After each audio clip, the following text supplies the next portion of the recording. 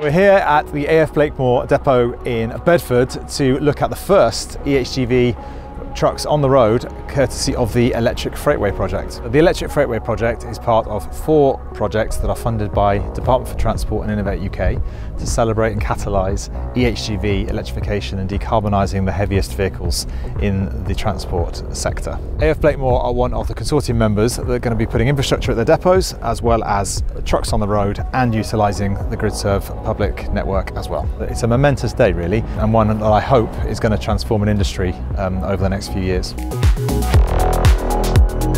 Decarbonisation is absolutely paramount as we aim by 2040 to be carbon neutral. To be part of the consortium and just leading the way on electrification is fantastic. They will replace our diesel trucks, and they're on the road tomorrow, serving our customers across the southeast and London. We've got HVO trailers to complement this, but also we're looking at completely electrifying our trailers to go with these vehicles. Hopefully we can grow our electrification fleet and roll more out throughout our other depots across the UK.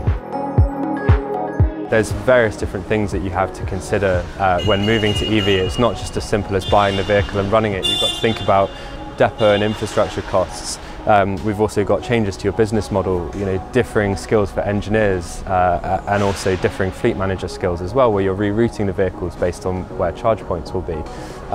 So I think for AF Blakemore, it's put them in a really strong position by taking these vehicles really early on, so that they can get a bigger holistic picture of understanding around how those vehicles are used across a greater period of time.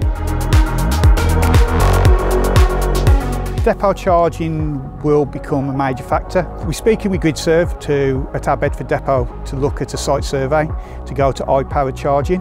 That will give us greater benefits to double shift our vehicles.